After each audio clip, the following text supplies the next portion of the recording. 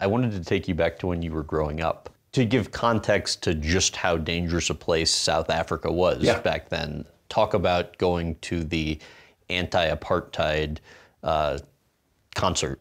Americans don't understand that the rest of the world is not like America. You know, when we have a lot of very difficult things happening in the world today, and I feel empathy for all of those situations, just like the average American. But America is just not the rest of the world. It's just not. So during the 80s was the fall of the apartheid, and it was very complicated because there are 27 tribes, black tribes. There are really two white tribes, there's Afrikaans and English, and they hate each other more than the black on white situation. The history of the fighting between the Dutch and the English, it makes most wars look tame. And then the black tribes all hated each other for their hundreds of thousands of years of history. And so the level of violence was just extraordinary. Walking home from school, you're in fear all the time, mostly of white people, not of black people. And that's just the nature of the day. And we would go to these anti-apartheid rallies and concerts. It was very much, we were part of that movement that was, it was a social movement, not just political. We take these trains which were very dangerous. There were trains that there were a lot of train car massacres where there was black on black violence, where they would just get on the train and just start killing people with machine guns. And that was just kind of part of the day. It was such a, it's messed up to think I used to live in that way and just kind of accept it. But I remember getting to this concert and the train doors open, and there's two black guys, and there's one black guy, I just caught the end of the fight, takes a knife and stabs it into the side of this guy's head, like right there. And this guy just drops dead, boom. And you're on the train, you've got a whole bunch of people behind you want to get off the train, but you just got this dead guy in front of you. And you're like, oh shit. And it's just the pool of blood just starts pooling all over the ground. And you just, as a kid, I'm 16 years old, and you're just like, oh. So I just take a step in the pool of blood, because you can't avoid it. And I remember for like about 100 paces, just the stickiness of one foot, like one sneaker, just, you know, and I just like, you just move on. You know, you can't allow yourself to process what just happened. You just move on. But the one thing I'll never forget is that stickiness of the blood on my sneaker. I'll never forget that. Elon getting severely beaten up at school, and then the subsequent berating by your dad. What about that makes it such a painful memory for you, even today? Yeah, that was so brutal. So back to the white on white violence. So this was white people attacking white people. I was sitting next to Elon, and these guys come up to him, 4 or 5 guys, and they just start beating him senseless with their fists. There's nothing I can do to help. I just have to sit and watch this. I might have done something. I can't remember. Like, you're just in this like trance of what's going on, and they had the intention to beat him to death, and it was just awful. It was just the most awful thing to witness. My brother's face was unrecognizable. It just wasn't, it was just a swollen lumps of someone that had been almost beaten to death. And yeah, that's just South Africa in the 80s, man. It's just so brutal. I can tell, even watching you talk about it now, it still affects you. Why? I mean, I love my brother. I think that one stays with me because you feel, it's a feeling of total powerlessness while someone you love is just literally being beaten to death, and you're just powerless. I think that was still one of the hardest things I've ever experienced. I wanted to ask you briefly about your dad. I wonder if not for him, do you think you would have still had as much success as you ended up having in life? You know, I think there are ways to teach your kids to work hard, take risks without torturing them. I mean, we lived in torture. It was a emotional, psychological torture. Because he would make you stand there for 2 to 3 hours Yeah, and like just literally, scream like at you. it was insane. And not just that, he would make up things that were not real, and then you'd spend 3 hours listening, and then you sort of like, maybe he's right. Maybe that is true. So it was a psychological torture. I don't know how else to say it. I think that what it definitely did do was give me and my brothers this absolute fear of going back. So How so? like I remember even talking when I was in my early 20s with my brother. We were at dinner. Business might fail. We're like, this is just, one of those days where things are just done, and we just wrote, we're not going back.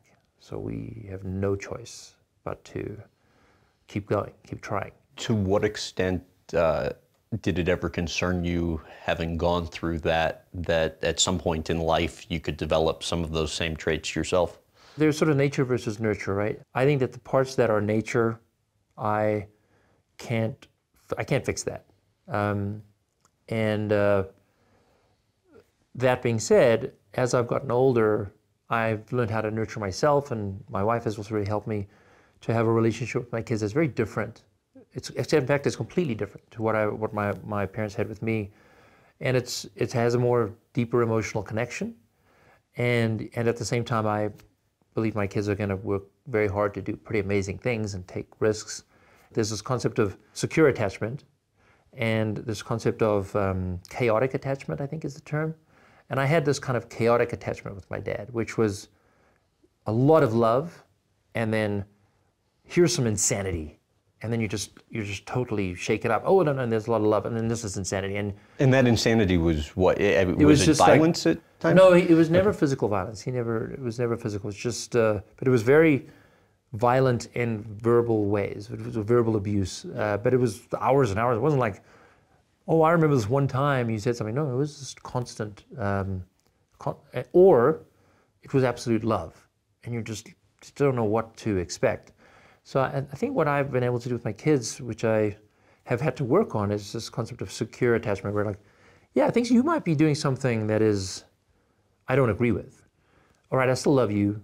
I'm here for you, but I'm going to speak very openly about that. And I think that's a training that I've had over the years.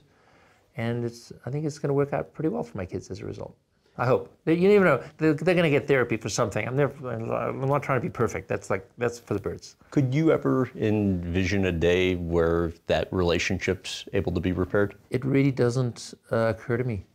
I think that I've left that one in the past. Your mom was saying it was about 67 that stuff started to take off for her modeling because you guys are having success. Her social media is exploding. What was that like for you to watch for her?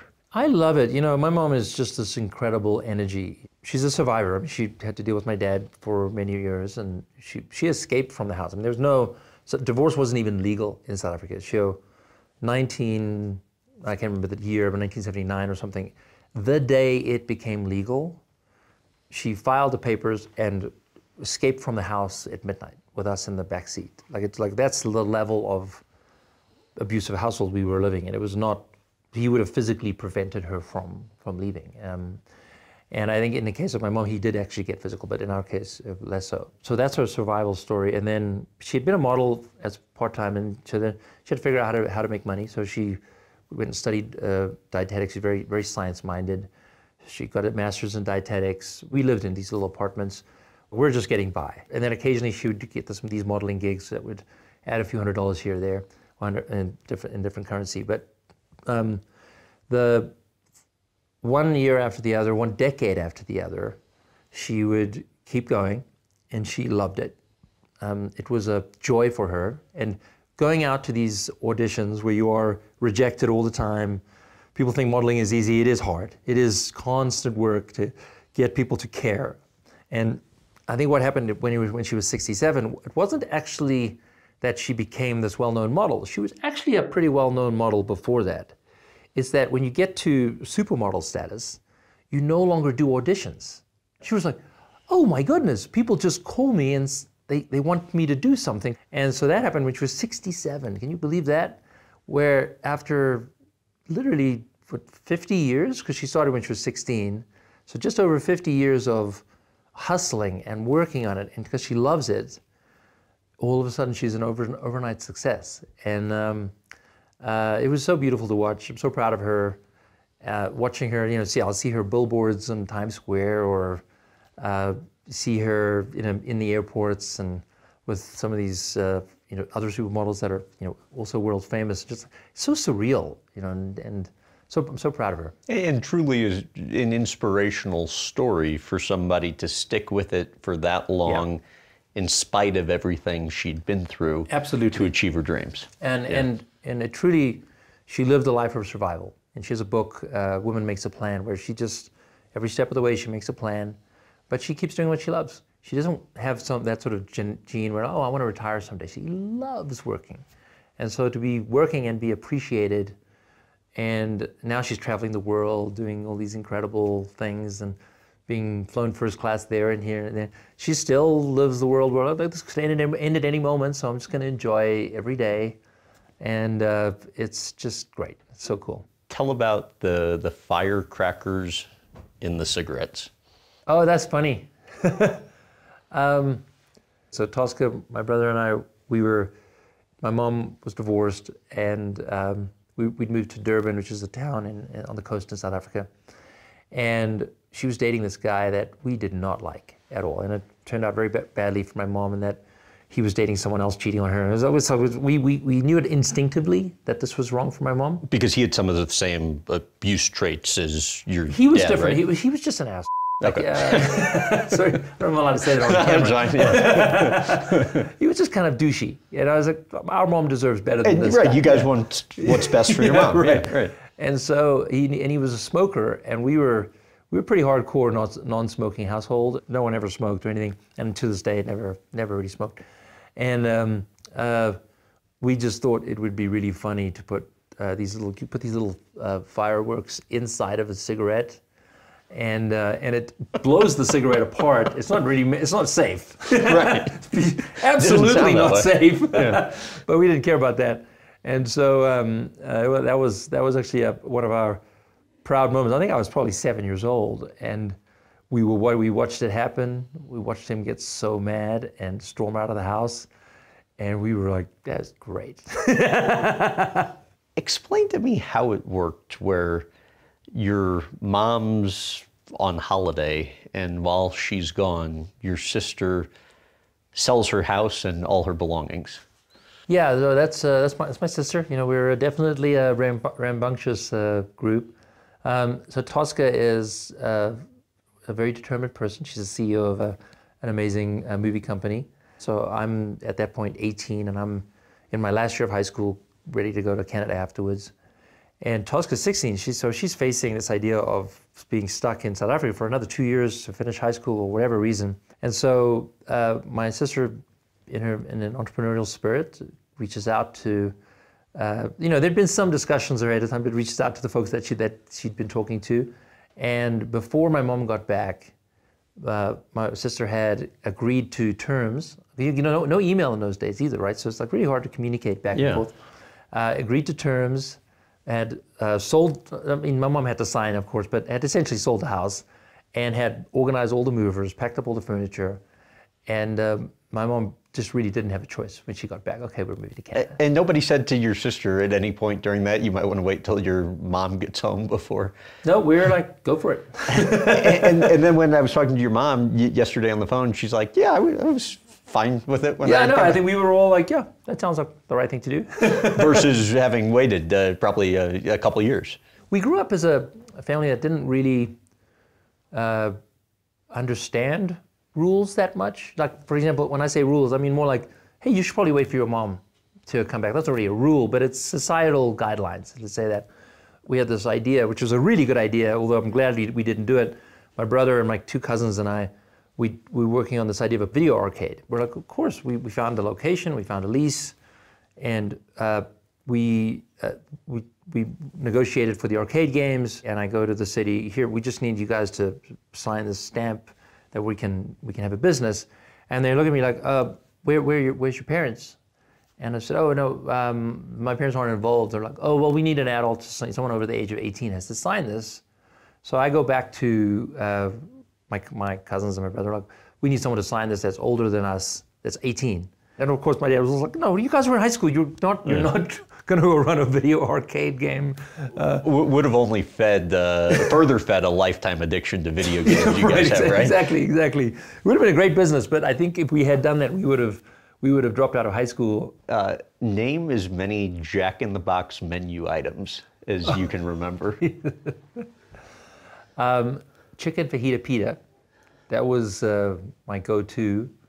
They have a sourdough melted cheeseburger, which is really when you want to like treat yourself. I'll never forget, they have these weird milkshakes where there was like an Oreo cookie milkshakes. Just the absolute worst food, given what I've learned over my years. But you know, they served a need, 24 hours a day and cheap as dirt. It was funny, when I was reading that, given obviously all the success you've had in the food space, I'm like, I'm surprised he's not a diabetic. Right, exactly. College pro painters. Oh, yeah. Explain why you said that's like the most difficult, like labor-intensive work you've ever done. Yeah, so the College Pro Painters was a franchise where you're 18 or 19 years old, 20 years old, and you join and you paint over the summer. And I had absolutely no intention of doing something like that. I, in high school, was very excited about Wall Street, and so I went to business school as an undergrad, and one of the things my brother and I would do, we'd cold call people that we thought were interesting. We'd read the newspaper and then challenge each other to cold call. So I cold called this one guy who was head of a bank, one of the biggest banks, and managed to get a summer job there. My first summer, you know, immigrant, not supposed to get these kind of jobs if you don't have connections, but we figured it out. So I got this job. And how did you figure it out? Just calling them up, asking them for lunch, and then asking them for a job. And you learn young to do that sort of stuff. We did, and I got the job. It was about as exciting of a job as you can imagine. It was like the strategic planning division of the bank, the whole thing. And I was absolutely bored to tears. I was like, I cannot believe that this is what I had obsessed over. I learned very quickly that's not what I wanted. But then I was like, now what do I do? And there was this ad or this booth to go sign up for a painting franchise, house painting. And I thought to myself, well, I want to be an entrepreneur. I think if I look at my family, all of my family are all entrepreneurs. Okay, I want to be an entrepreneur. But it was actually the most terrifying thing to accept.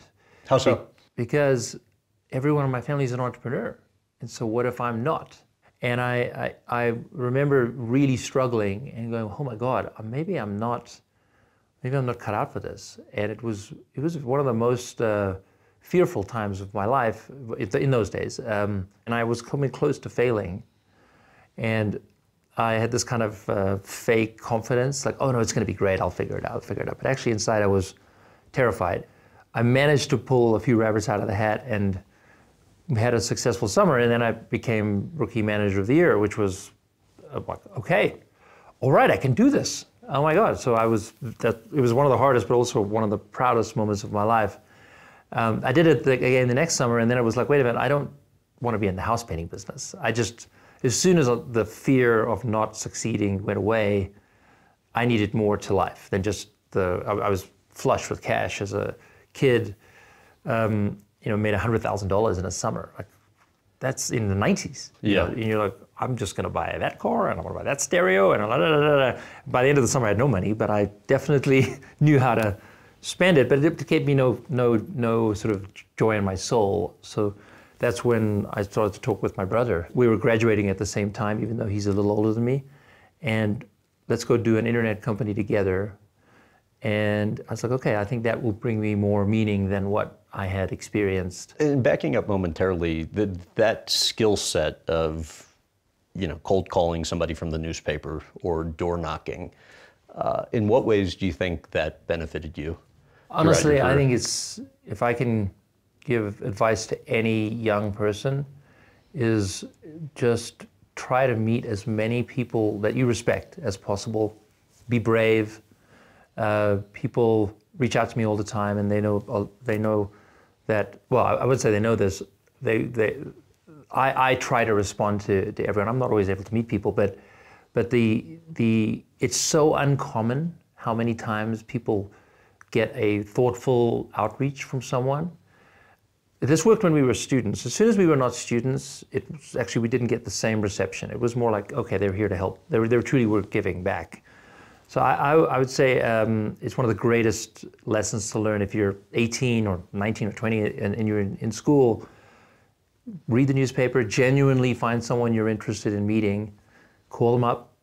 Don't use email, don't use texting or whatever. You got the old-fashioned phone, still works, and ask them out to lunch and take them to lunch. See what happens. You remember what the office sleep YMCA schedule was for you back then? Well, that was in Palo Alto, and then we were building Zip2, which was an incredible technology company. We were building maps in the door-to-door directions for the internet. We figured out a business model where we would onboard newspapers that had restaurant guides and so forth, and real estate listings. So it was the first to do it. First to do it, yeah, absolutely, totally. And we were, actually my brother and I were the first two humans to see door-to-door directions on the internet. And now it's a thing we all use 10 times a day. It was just like, when we first saw it, we were like, it took 60 seconds to get an answer back, but we're like, this is incredible. We didn't have any money we had money, but we needed it for buying computer servers, or we needed it for food. And so the idea of spending money on an apartment as well was like, no, we're going to sleep in the office. I grew up cooking, so for me, I also like to cook, but I had like a little tiny little stovetop and a mini fridge. It worked, but you got to get the kind of smell out of the office, because when our employees would come in, we didn't want them to think we were sleeping in the office. And even though those were hard days, actually I don't recall them as hard. They were very exciting days. What do you remember from that Toronto Star president meeting? Yeah, so that was amazing. So I was working, we were working on Zip2. I was still in Toronto at the time. My brother was in Silicon Valley. This is 1995, and they had a multi-billion-dollar business with their Yellow Pages, and we were sitting them, talking them through the internet and talking him through how this will be the Yellow Pages of the future. And he literally picked up this Yellow Pages. It was this thick. You could see how much money they make on something that thick. And he picked it up and he threw it at me. And he said, "Do you ever think you're going to replace this?" And I was in such shock. First of all, why did you throw the book at me? Like that it wasn't very physical, but it was still like really intense. But the first thing that occurred to me was not not an answer, not oh my goodness, why did you throw a book at me? It was more like, oh, he doesn't realize he's already dead. It was an actual like, this guy runs a multi-billion-dollar business that is already dead, and he doesn't realize that. And 2 years later, we ended up onboarding the Toronto Star onto the internet, and we ended up actually having a good relationship later.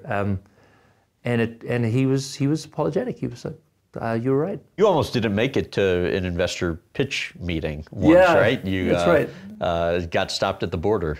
So I love my mom very much, and she asked me desperately to go fix her computer. And this is how much I love her. I flew from Palo Alto to Toronto to literally be her IT person. And it was January of 1996. Flew out, fixed her computer, come back to the airport, and the immigration system in America is really messed up. Even though we were building something very exciting, even though we were courted by several investors, I still didn't have a proper visa. And so I got to the border, and they looked at me. I was I probably dressed too well. I should have dressed like a tourist or something. And they made me take my luggage apart and look at all my stuff. And inside were investor decks and even a business card that showed my address there. And they're like, you can't do that. And I was like, okay, I don't really know what to do because I've got this critical meeting the next morning. That was for everything. I mean, that was for everything. It was the investor we wanted. Yeah. So I call my friend, who is a friend of mine, Jamie, and I say, would you mind picking me up and driving me across the border? So he picks me up, drive to the border, do we tell the border guys we're going to go see the David Letterman show? And they were like, yeah, sure, go ahead. I get to the Buffalo airport, fly to San Francisco, wake up early the next morning. We take the bus, because none of our cars works. We take the bus to our venture partnership meeting. We have a successful meeting. We're negotiating and getting the whole thing done. The whole deal kind of happens that day. And at the end of the day, we say we have to leave because we got to catch the bus. And they're like, what do you mean you have to catch the bus? And I said, yeah. And they said, okay, hold on. Okay, we need to get these guys cars. So they actually gave us like a $30,000 budget each to buy a car. We're like, these guys are great. Yeah. We went from sleeping on the floor in our apartment to we each get a car. Forget the rest of the investment. Like, we think America's the greatest country in the world.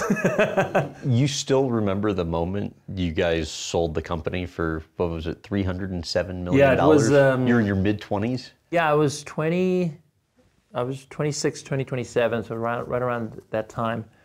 And you get a $15-20 million payout. Yeah, exactly. Or it was.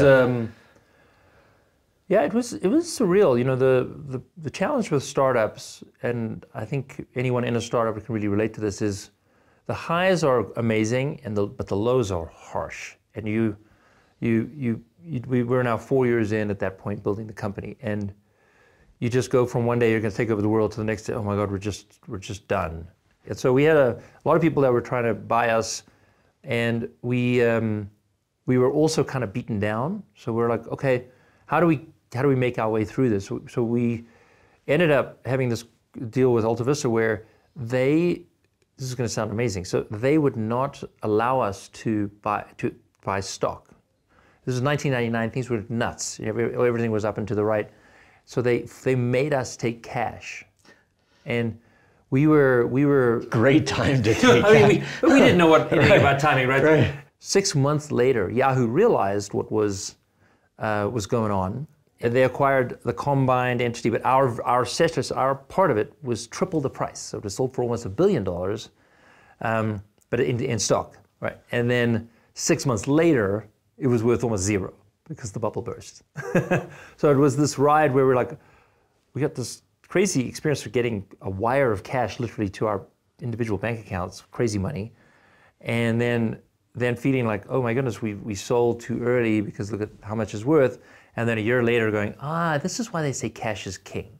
It was a hell of a learning experience. It's interesting you mentioned, the lows can get really low with a startup, but that made me think, why then consistently put all your chips back into the game?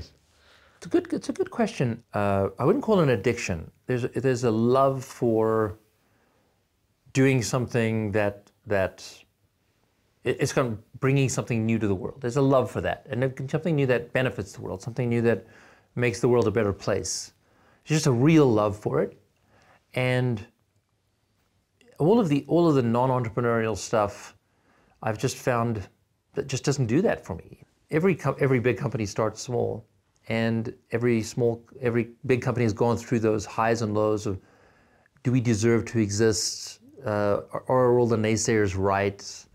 And then the next day, oh wait a minute, I think this is working. People seem to like it. All right, okay, I know I'm back. And it's truly a day-to-day experience for me, and I don't really know what it's like to not do that. Whether it was your mom being a dietitian or the fact that your dad, when you were growing up and you would cook, would sit the family down together for meals. In what ways, if at all, do you think that influenced you professionally with food? Well, I would say cooking for me, cooking for my family, cooking for my friends has frankly been a gift for me. So How so? I found it to be meditative. I found it to lower my anxiety. I also play guitar. Anyone who has social anxiety will understand. You put something between you and your people around you, like a guitar or a kitchen island. It actually manages my social anxiety a lot. So that part is really a gift for me. The gift is first and foremost a beautiful way for me to calm down at the end of the day, or at the beginning of the day. I cook at minimum 1 meal a day. I try to cook 2 meals a day. I love cooking for my family. I absolutely love it. But then the gift for my family or my friends is really beautiful. So if I cook, I made breakfast this morning with my daughter. We sit down, we eat our eggs together, and we say, in the morning, we'll say, what are we excited about today? And in the evening, we say, what are we grateful for today? And even if it's 15 minutes, it's the best part of the day. So you're in New York. You enrolled at French Culinary Institute, which is now the International Culinary Center. What about that made it so brutal? Oh, yeah. I remember being screamed at by a chef who might be 5'4", 5'3" even, French chef. And I'm 6'5", and he's so close to me, and he's directing up at me, and the spittle is landing on my face, and I'm just taking it. And I kind of had this out-of-body experience. It's like, I'd already gone through the phases of, does he know who I am? I'm already been a very successful entrepreneur at that point, and that doesn't help at all. So that kind of thing. I just accepted the fact that they were here to break me down and build me up again.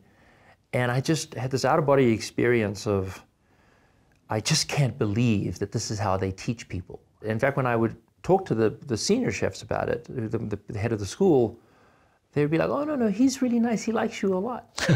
and they do this in the Army too. It's a way to break down your ego so that they can then really start you over. And when you leave the school, you are in their mold. And I'm not good at that. It's the same price as Harvard. It's like 50 grand to go to the school per year. And there's an 18 months program. And starts with 25 people. You don't get your money back. 6 people graduated. And this was August of 2001. 2001. Then the 9/11 terrorist attacks. How did you find out your mom volunteered your services? Oh, so 9/11. So I lived at Chambers and Broadway. Woke up to the sounds of the plane hitting the building. And we're running up we're trying to escape the whole thing. We get to Canal Street, we see this big white cloud coming. And people were coming out of it in cars, holding on to cars. It was like the car would be packed, and just people holding onto the sides of cars, getting out of the dust cloud, covered in white dust, and just, you just can't, I'm just so glad we were half a block from it. So if we had been in that block, we would have been, in that dust cloud, we would have been permanently damaged, I think. So all we saw was chaos in the white dust cloud. But the second one falling we saw from Union Square, so we had direct line of sight, see only one of them, and we saw it fall down, and that was just like reality breaking. It was just not possible. How is this possible? And so my mom's apartment was on 22nd Street, just above Union Square, and we were there with maybe 8 or 9 other people, just sleeping on the floor for at least 2 weeks, I think. She got called to be a volunteer, and so we were in the apartment when she got called, and she was great. My mom's the best. She's our best cheerleader, and she said, "Look, I really appreciate the call. I'm a dietitian. I'm not a cook, but my son just graduated from cooking school, and he has a diploma and everything. And if you need a volunteer, he's available." So they said, "Yeah, sure, we'll give him a try." And I went down. I was just peeling potatoes for 16 hours a day for a couple of weeks, and then worked my way up to do the pasta station, and worked my way up to the saute station. By the end of it, because it was 6 weeks long, And it was every day. And it was, I think, the best way to deal with the trauma, because everyone else was freaking out and I had stuff to do. It was really great. Beautiful experience. And I even drove, I got to a point where I was allowed to drive the ATVs, with all the radios and all the thing. And we would take this beautiful food, put on the back of an ATV, and I would drive in the dark with the flashlights and everything. And we'd go to this gymnasium that had been reconfigured to serve the firefighters, take the food out of the cooler, beautiful food cooked by the best chefs in the world. We'd see these firefighters come in to the gymnasium. They'd have these big shells on, and they would take these dusty shells off, and they would just have this gray look in their face, and I'll never forget it. And we would do our best, give them the best food we can, put our love into every dish. And they would just sit across from each other. They wouldn't talk. And then they would eat a bit. And then you feel the life come back into the room.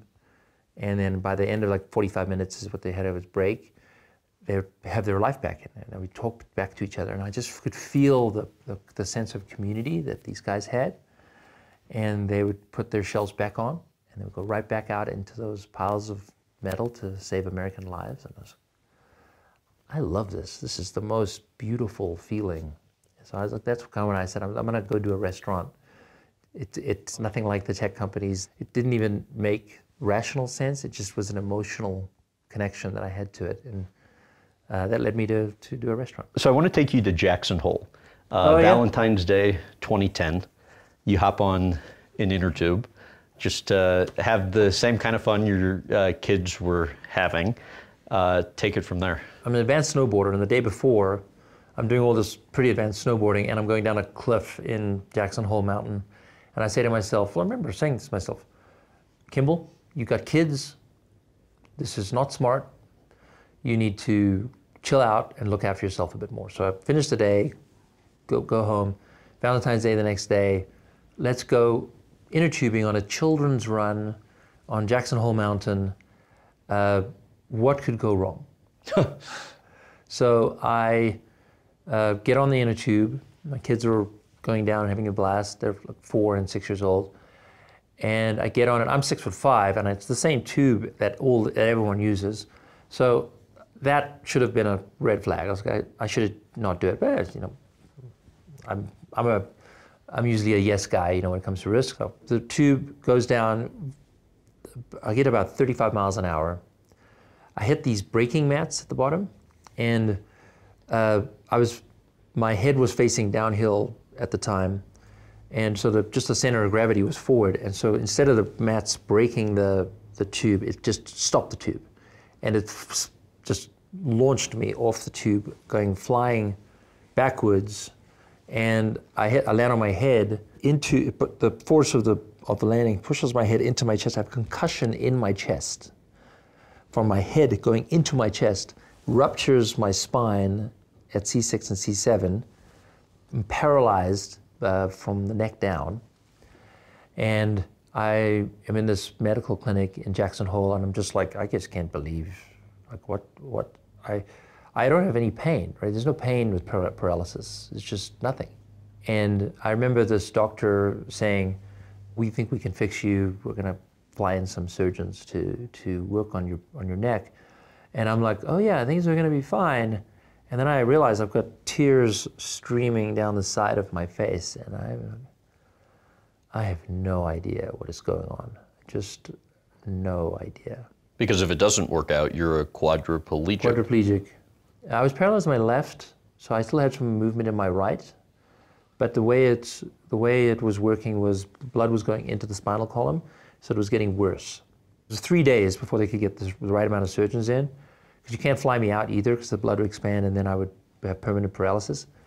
And so every few hours they'd do another MRI with me, and they'd run around with their hair on fire about, oh, there's going to be this or that. And I just remember watching them do it and just have this kind of surreal out-of-body experience of, I remember my brother was there, Antonio was there, and I don't know when we say this out loud, but it's like I actually had my first experience with God. Really? I'm not a religious person. I'm not. In fact, if anything, I'm against religion. I think it's done more damage for the world than anything. And I had God speak to me, and it was this beautiful, clear message. I was working on an internet company doing real-time search, which was kind of a cool startup, but I was not happy doing it. And then I was not happy in my marriage. And the voice said, if they fix you, you're going to work on kids and food. And I was like, that is out of left field, man. I do work at the time in the restaurants. I did support philanthropically some kids, helping some nonprofits work on food. But like, what? I'm going to work on kids and food? And it was this beautiful, soft, clear message. If they fix you, you're going to work on kids and food. And it also actually said I would get a divorce. And I was like, okay. So 3 days later, I come out of this surgery, and it is a success. Did you think it was going to be a success? They kept telling me that. Okay. But no, I really didn't know. I was just complete shock. Anyway, so I come out of the surgery, and all of a sudden I can move my fingers, and one of the first things I do is I ask for a laptop, and I resign from my company. And then I told my wife that I want to work with kids and food. And so her name is Jen Lewin, and she's an amazing designer and helped design the restaurants, but also other things. And I was like, can you help me design this new way of connecting kids to food through school gardens? We designed it together, and it was a few months later I said, I think we also need to be divorced. But that is another story. But fast forward, what, 14 years later, we're now a funder of 150 nonprofits around the country. We provide equipment, those same learning garden beds that Jen designed. We are now all over the country. We're in thousands of schools. We literally changed how kids are taught about food in a 10-year period. We were serving as an example for other school districts and other schools to actually invest in a proper outdoor classroom, growing food tied to the curriculum. And I was like, wow. Since you alluded to it, I wanted to ask you, what do you think you learned about yourself going through your first marriage and then divorce? I am very grateful for my first marriage. I love Jen to this day. She's wonderful. I'm very proud of myself for choosing a partner for the mom of two of my kids. What I learned was there's a difference between love and compatibility.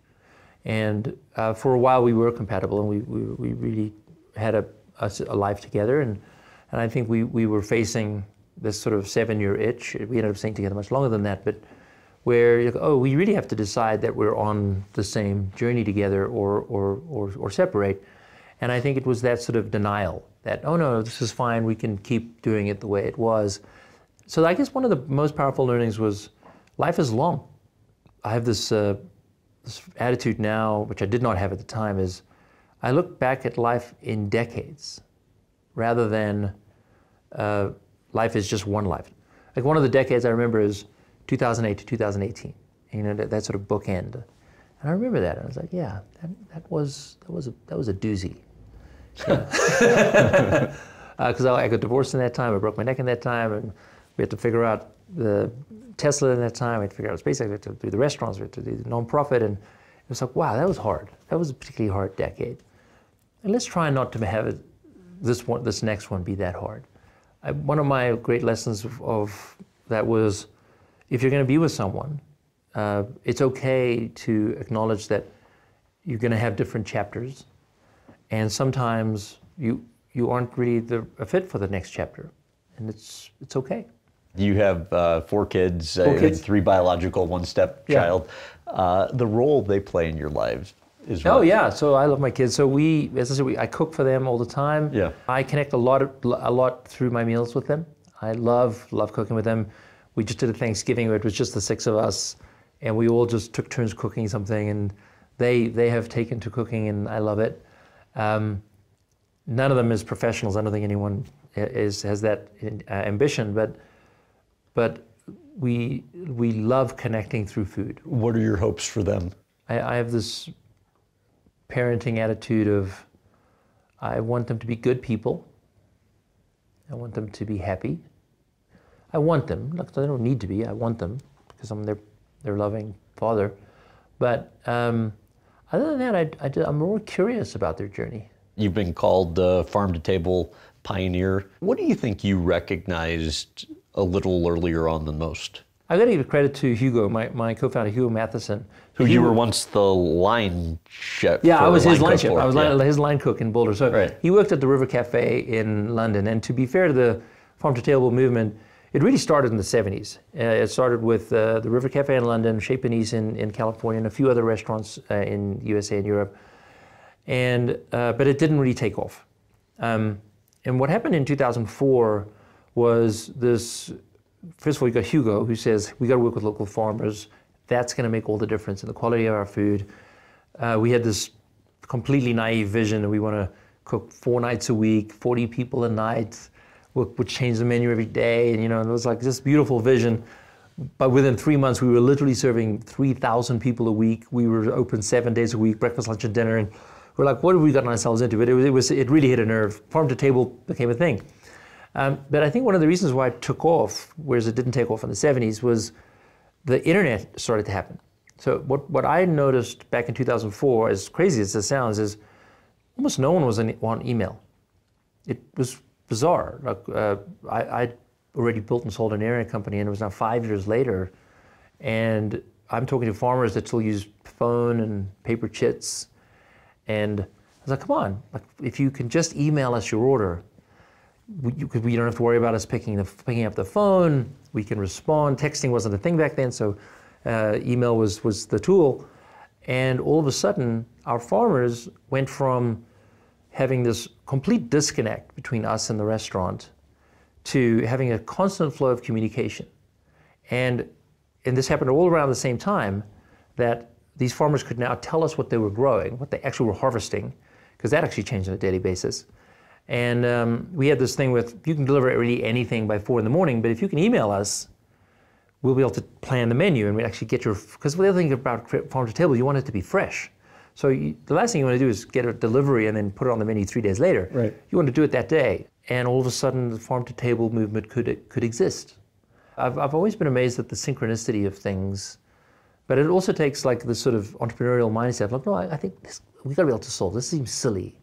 And that was certainly silly. Like, email has existed for a long time. It had existed my entire life. Yeah. Like, and these people had never heard of it. And I was like, okay, we can fix it with email. And nowadays, of course, everyone's much more sophisticated than that. And it's great. We get to the best product from the best farmers, and we can move things around like supply chain. And that just wasn't a thing 20 years ago. How do you view the processing of foods? Well, I'm not a fan of processed food. I think that there are many ways to feed people, and I do believe in feeding people. Let's not kid ourselves. People go hungry, and we need to figure that out. But one of the things I've worked on is how do you get people to cook again? But I love cooking. It's not just like it's work, we must make them cook. No, actually cooking is great. It's this beautiful feeling of cooking for yourself. Like I said, it's a gift for myself to just take some time to, it's meditative, it's relaxing, but it's also a gift to your family and your friends. And I was like, okay, how can I solve for the problem, which is making sure people can afford it, making sure people can eat and enjoy the flavor of it. So I do believe that processed food solves this problem in many ways by making it so that nothing goes off. That, okay, it's relatively cheap to go to McDonald's. It's not actually that cheap though. If you do a family of 4, you go to McDonald's, it's $30, $35. It's not that cheap. And so one of the ways I was tackling it was I worked with some friends of mine who owned all these billboards around the country, and I put like billboards up of how to roast a chicken, 400 degrees, 1 hour, salt and pepper, $6, and a beautiful picture of a roast chicken. And so that went across the whole country. And then broccoli, a little bit of salt, olive oil, $3.50, 1 hour, done. $2. And so it would be the price plus the simplest recipes ever. Carrots, salt, 400 degrees, 1 hour, $2. And so for $10, because these billboards would be kind of near each other, you could feed a family of 4 using food you get from the grocery store. You can get in any grocery store, not like Whole Foods or whatever. And I think that there are better ways to solve the problem than processed food, but I also want to be thoughtful that there's a lot of people still have to kind of get into cooking. Explain the thinking with Square Roots behind cultivating 3 acres of plants in this 8-foot by 40-foot storage container. Actually, it's more than that. So Square Roots is what's what we call farming as a service, where we grow food locally if people desire, or we might do for research and development. And we have this incredibly cool group of young entrepreneurs that work with us. Well, I wouldn't call them entrepreneurs; they're more like technology farmers, but so that's entrepreneurial in a sense, where they want to work in farming, but they also want to have high-skilled jobs. And we work with amazing, governments or foundations or major food suppliers, and we'll grow food for them. Sometimes we'll grow basil or we'll grow arugula, but sometimes we grow things that are technically very difficult. So it's more truly on the cutting edge of science, without using GMO or anything like that, but just like, okay, how do we grow using less light? How do we grow this particular crop with different techniques so that if it works, we can then scale it out to the world.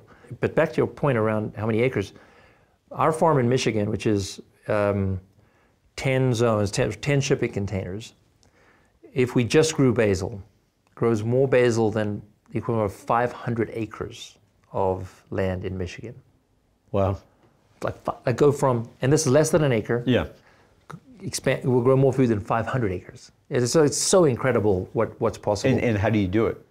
It's all vertical. Yeah. But it's also, you do it through plant science. So a typical grow season for basil in Michigan is once a year, 70 days. We actually replicate the climate of Genoa, Italy. So the best season of Genoa, June of 1997, because it's like that's when the moisture was right, the flavor was better. So we're going to replicate that and refine it, and so we can get it down to a 28-day growth cycle.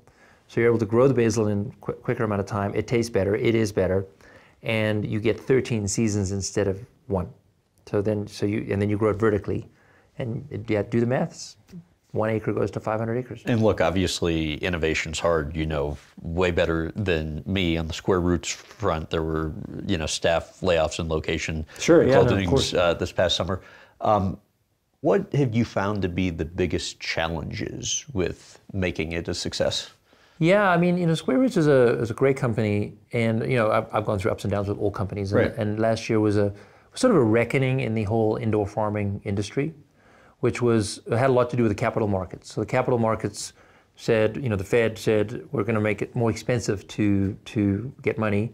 They raised rates very quickly, and the challenge with indoor farming is it requires a lot of capital to invest.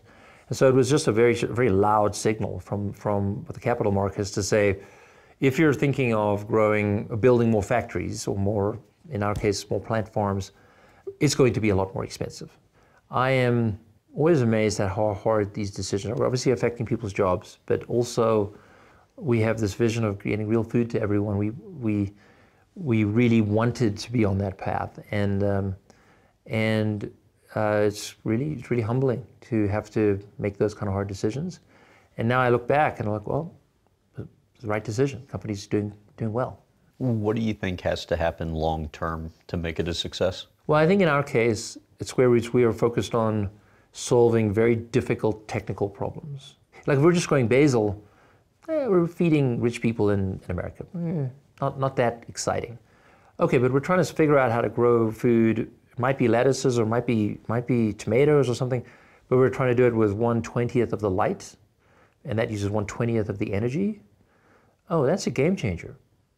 So I get excited about that. And then on that sort of directional path, we're helping the world figure out how to grow indoors. We will have to, unfortunately, because of climate change, have to grow indoors a lot in the future.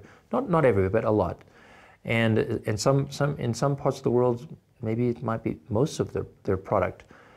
And or most of their food, and if they have to use that much energy, we run out of energy. So it was really, if you kind of do the math, we have to solve this problem. So I'm quite excited for Square Roots to play a role in there. On the Tesla front, as I understand it, The target cost of the Roadster was originally supposed to be $50,000. It ends up ballooning to $140,000. Take me to that moment and what you recall. Yeah, so we had this idea, which was the right idea, but man, it was harder than we thought, was to, instead of thinking about an electric car as an entry-level car, cheap car, drive 35 miles, basically like a Toyota Camry, but worse. The way an electric motor works is it's constant torque. If you put it in the right car, like a Ferrari, for example, you will get better performance than the Ferrari engine. It'll launch like a rocket. And we had this idea to take a Lotus Elise, which is a car that was already being made, sold for $40,000, put an electric motor in it. And we wouldn't need the engine, so we were like, oh, that should be about $50K or so, and we should be able to sell it for that. We ended up having to sell them for $140,000, which is really like a go-kart. Like it was a cool go-kart, but it was a go-kart. And I'm 6'5", and I remember for 4 years, I made it my daily driver. You still have it? I still have it. And I would get in and out of that car. It felt like it was like a giraffe getting out of a cocoon. I mean, it was just so silly, but it did work. And I made it a point because I was selling cars, and I was proudly maybe sold more cars than my brother. Like my brother probably sold more cars than me, but I have sold a lot of cars. And we knew we needed to prove it. What I think was so great about the Roadster is it did actually prove it. It proved that if you took the price out of the picture, it was an amazing car. I mean, there was not a car in the world that performed better than that Roadster. You show up in that car to the coolest party in LA, you get bumped to the front of the line, they put your car right up front. It was a stunning car. I mean, the design of it was absolutely beautiful. We're very proud of taking it very seriously, that even though the price, we could not control that, this was a great car. And so we did succeed at that. We had to sell 2,500 of them. Each one of them took hours to sell. And it wasn't just me and my brother, all hands on deck just to get them sold, so that we could earn the right to do the Model S, right? And so we did get it done, all the way down to the last one. I think we even lost money on every car, but we proved the point.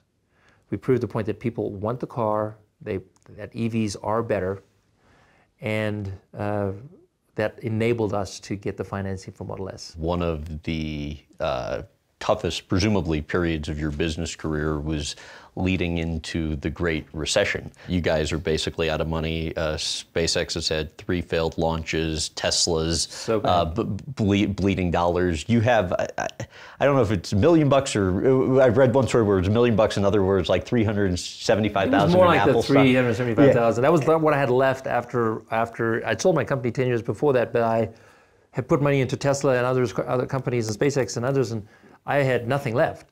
This is how bad 2008 was. People don't remember. I have a bank here called Colorado Capital, and I had also decided to buy a house and keep my old house, which sounded good at the time, but then 2008 happened and everything fell to pieces. And I get a call from the bank saying, hey, you are missing your mortgage payments. We're gonna need to either force you to bankruptcy or take the houses or something like that. And so I'm having those calls happening. And then, but they knew that I had some assets, including $375,000. I had an Apple stock, which I loved Apple. And my brother called me and said, I just need your help, need whatever you got. And what's great about America is bankruptcy is not totally the worst thing in the world. Like okay, if I go through bankruptcy, I'll figure it out. I feel like I'm a capable human. But if I don't help Tesla, I'll regret it forever.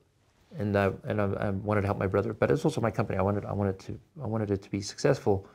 So I actually made that decision. I remember selling the stock, wiring it to Tesla right away, and immediately I get a call from my bank because they are watching my stock transactions, and they're freaking out. Like they were so pissed they're going to force me into bankruptcy, because that was kind of their safety buffer, that I was going to pay my mortgage. And I was like, sorry, that's all I got. Trust me, I will work my way through this. We are in relationship here. Let me figure it out. Don't take my houses from me. And I'd get a call every week. We're gonna fight you into bankruptcy. And then all of a sudden, I stopped getting calls. And I'm like, okay, well, I'm sure they're going to call me at some point.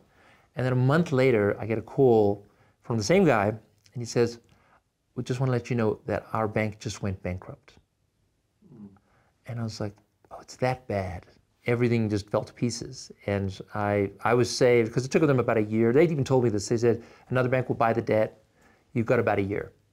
And within a year, I was able to figure things out and be able to pay back those loans. And whoa, that was hard. What was your lowest point during that period? I mean, it was constant fear and anxiety to lose it all. I mean, we had to close it. We had to close the financing with Tesla, which was super hard. I mean, General Motors went bankrupt, Chrysler went bankrupt, Ford was about to go bankrupt. Now all of a sudden, the car startup is going to get funded? Like, no way. And that's our good friend Antonio Gracias actually stepped in and did a career-risking decision to lead the round. And so when we pulled that round together, SpaceX got a deal from NASA right around Christmas. We actually did get a rocket into orbit. So that kind of got that company through there. I had my restaurant was going through its own crisis because of the Great Recession. You're getting hit from everywhere. Getting hit from everywhere. And yeah, so you just take it one day at a time. And I've gone through that many times since then, where with 2018, where Tesla almost went bankrupt 3 or 4 times. And just take it one step at a time. Make don't think about tomorrow, just think about today. Why was that 2018 period arguably harder? I wouldn't say it's harder. Okay. I would say that it was the other very hard year. Both were very hard. So 2018, we had to get the Model 3 launched. We had to build thousands and thousands of cars, tens of thousands of cars, maybe even hundreds. I can't remember the exact number, but it was like a lot of cars. 5,000 a week was basically our goal, and they just started sort of stacking up. And then we had all these naysayers that were doing drone footage of the parking lots of cars. How on earth are we going to get these cars out to customers? And we had September 30th to hit, and I'd taken over logistics, where I don't normally operate in the company, but from like July to September that year, I came in and worked in the offices and would fly to distribution centers to say, like, what's going on? Why is this one not working? There was one happening in Georgia where our cars were stuck in this truck stop in Georgia. and everyone was like coming up with excuses like this, that. And I was like, no, none of these excuses make sense. I want to talk to the guy in charge of the truck. And I called him, and this is crazy. He was going through a divorce, and he was sad. And he had parked all of his trucks in this truck stop and didn't want to work that night because he was sad. You're not just in charge of one truck, you're in charge of this fleet of semis, and we really need it. If you don't mind, I really understand the pain you're going through. I've been through divorce. Can you do this for me? And he said, okay. And at midnight, that entire fleet of trucks started moving again. And like it was like that level of humanity that we went all the way down to the people driving. And then later on in the month, I was in New York, and I think we had like 10,000 cars we had to deliver in the New York area. You just physically couldn't do it. And so we had this idea to reach out to our fan base and ask them if they would deliver the cars for us. And we just had thousands of people come out of the woodwork. We just had to trust them, because if they wanted to, it's their car. They've got the paperwork, it's theirs. And it was so beautiful to ask for help, to get help in spades, and do something that was completely nonsensical. It was incredible. How satisfying was that to go through it and then I will say come the out most on the other end? satisfying moment of that whole time was, I think if I recall correctly, the last day of September was a Sunday. So it was a lot of cars, you can't deliver cars on a Sunday in many states. And it was Saturday night, so it really mattered what we did on Saturday night. And I was up till like 1 or 2 in the morning, and I was just like pushing every single person in the, direct emails, direct texts, direct calls to every single person I could to get that number above, I think it was like we need to go above 80,000. I think we got to 81,000. I still remember that. It was such a beautiful feeling of like, wow, I actually didn't think we were going to get this done. I actually did not think this would happen. I had, in my own mind, had shorted myself. Like, there's no way. And same with everybody? Or do you think you were the exception? I think even my brother was like, yeah, there's no way. There's just no way. And but if you go into it with there's no way, and you're like, well, let it go. Like, okay, what do we got to lose? Let's go for it. And again, it was like I couldn't go to sleep for hours. So just remember just being in the house and just kind of feeling the silence of the beautiful Colorado night. Just we did it.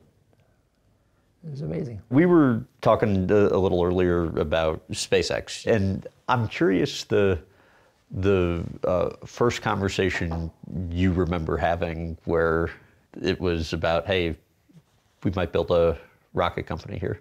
I was in a conference room. My brother asked me to join, and it was more like a non-profit venture.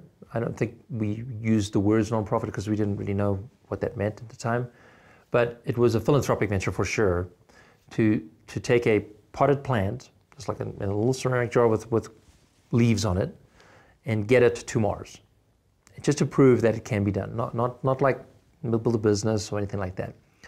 And then that turned into, well, maybe the best way to do this is as a for-profit. And I remember thinking to myself, well, I'm going to invest because I love to support my brother, but also kind of cool to go watch rockets launch and blow up and stuff. And so that all kind of worked out pretty well. You were talking earlier about the price structure, and then the alternative, SpaceX ended up coming around and offering with cost plus. The alternative to cost exactly. plus. So the military industrial complex, the reason why it is so, why it has such a bad reputation is the government wants control and the for-profit companies want cash flow. So they're like, okay, let's all come up with an idea. Well, why don't we just do cost plus? Whatever it costs you, we will give you 10% above that as your cash flow. So the natural outcome of that is for Boeing and Lockheed to say, turns out it costs us a lot, like a lot. We need 50,000 people for this launch. And it takes forever. Right. Because the longer it takes, the more money they make. And so that, of course, wasn't the intention, but that's just how human nature works. And so SpaceX came along and said, look, we're doing the math on this. This thing's not going to cost that much. It's not going to cost $1 billion. It's going to cost $50 million. And the government would say, but we'll pay you $1 billion. We just want you to do it our way. No, but that's the wrong way. You should do it this way. That's $50 million. We were very happy with that price. The government was like, no, but we don't want that. And we actually couldn't believe it. We're like, but you must want it for a lower price. Actually, they didn't care that much about price. Especially the generals. The generals and the military, they really didn't care about price because they really needed it. I had one conversation with the general, it was very enlightening. He was like, I need you to understand, I am a general. I am in charge of success in war. I need it to be the way I need it to be. You need to understand where I'm coming from. I need to control this. And it was enlightening because it's not untrue that if you're a general, you don't want to lose control, but it had gotten so out of hand. In fact, it was Senator McCain who fought for us in government to allow the government to do a different business model. So we have a lot of respect for him and we spent good time with him. But without someone like him, like a maverick inside a government to say, hey, there's a different way here, we would still be in this world where you cough in the direction of space and it's $10 billion. As opposed to a SpaceX, we're able to do a launch now twice a week. And it's all cost, it's all, we charge you a price and you pay that price and we deliver. Just like as if we're Amazon. And that's how we ended up, I think we now run 80% of the launch business in the country. I want to take you to September 28th, 2008. Tell about Disneyland that morning and everything you remember from the fourth launch that followed.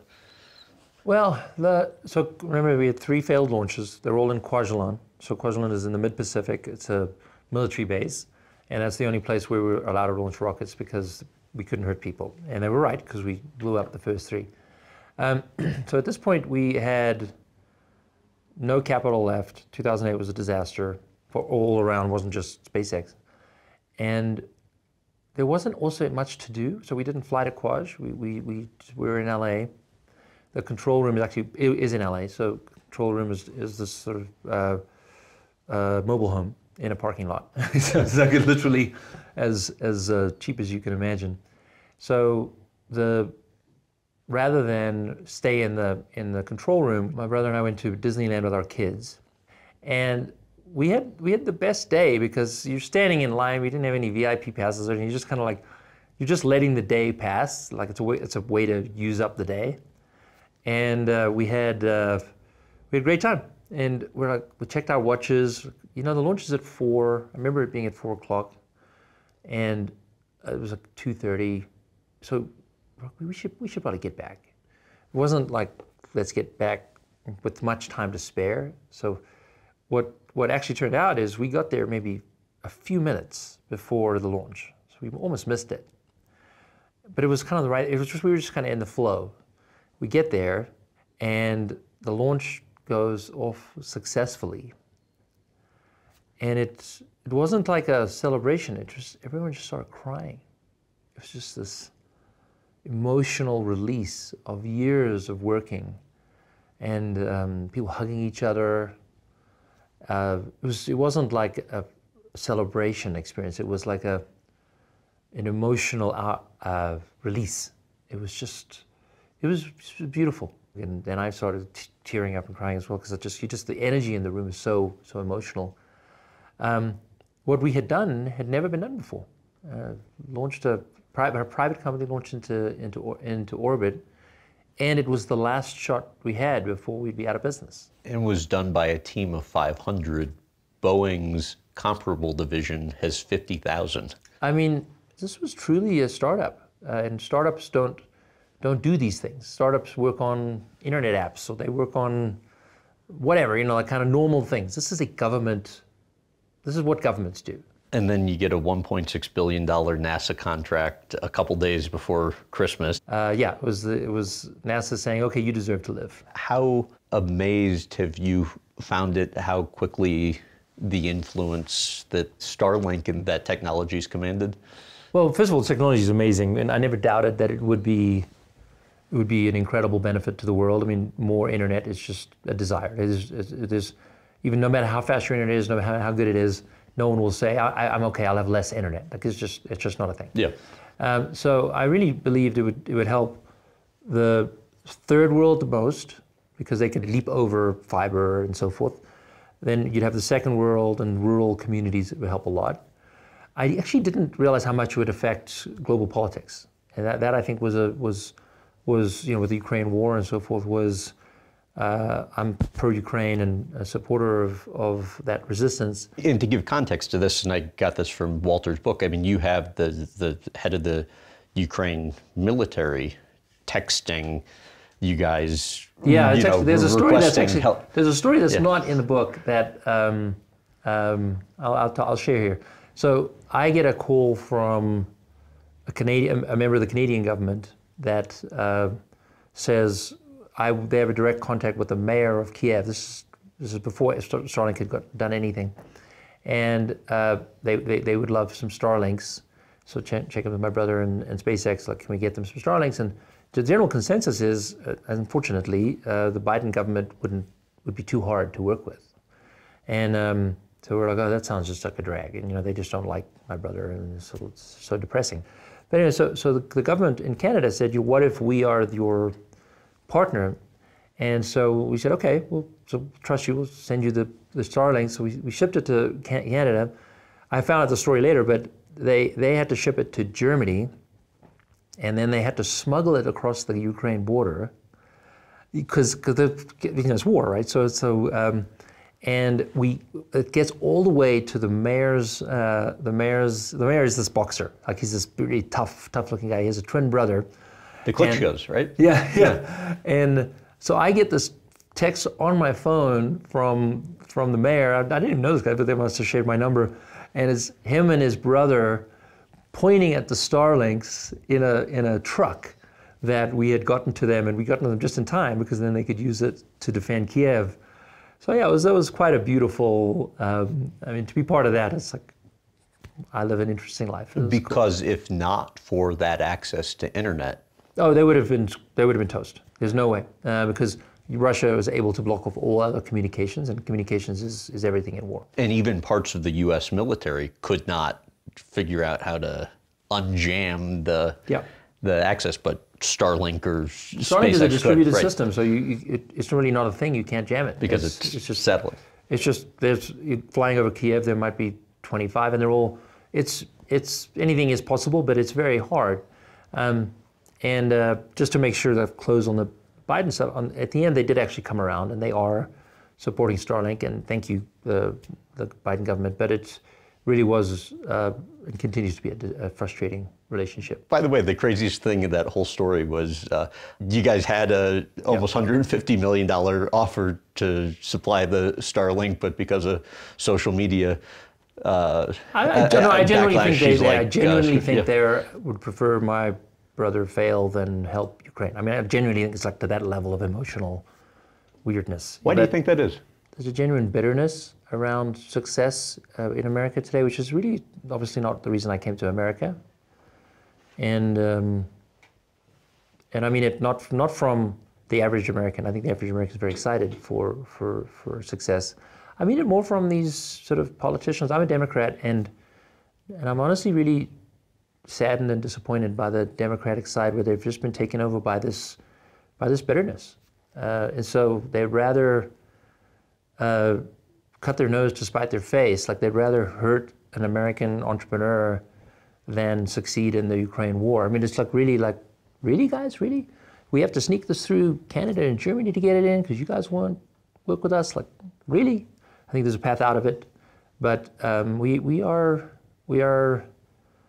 really seeing it firsthand. This dysfunctional relationship with success and creating value that I think hopefully we'll get through it. And ambition and innovation needs to be celebrated. It's the American dream, right? Correct. To go and come to America, and I live the American dream. I'm the American dream. I came with nothing, and I'm an immigrant. We have this immigration crisis, and I feel for every American when it's like watching these immigrants coming across. And at the end of the day, I also know what it takes to immigrate. It's really hard. It's a filter. Okay, so we're going to get some pretty good people if we are able to figure out how to bring them, merge them into our country. So I'm pro-immigration and so forth, but it's the American dream. Like it's only here, guys. It's great. We should, and we do, for the most part, we actually do celebrate it. But I think the people who are in charge right now don't, and